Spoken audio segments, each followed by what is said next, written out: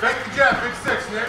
Zachary Lopez joined the Vista Pal Boxing Club when he was a kid. It's kind of funny how many of us have grown up and we're still in the sport. Lopez now owns the club and has helped teach the next generation. Victorious or defeat, it's learning. But earlier this year, Fred Meyer, who has leased this building to the club since 1985, informed the club they were planning to sell this land. Fred Myers has been a huge support for us over the years. The club has worked to find a new place for their gym, but they've also had to close their gym because of COVID-19, and that makes the future uncertain. If COVID shuts us down, then that could bankrupt me, and I don't know that we can do that. As much as I love the sport, I don't know how much I can risk my own home for that. The Vista Pal Boxing Club caters to youth whose parents don't have a lot of money. We're probably the lowest cost sport in Meridian or Boise area that I'm aware of. The club charges $10 a month, which includes all the equipment, the training, and the coaching. Lopez doesn't want to see that change. My biggest fear is going to be the cost of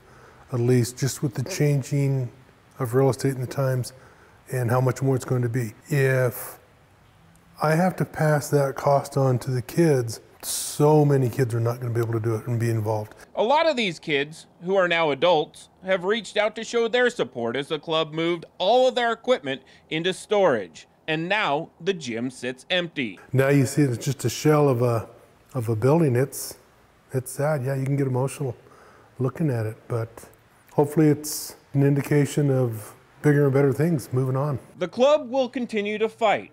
Steve Dent, Idaho News 6.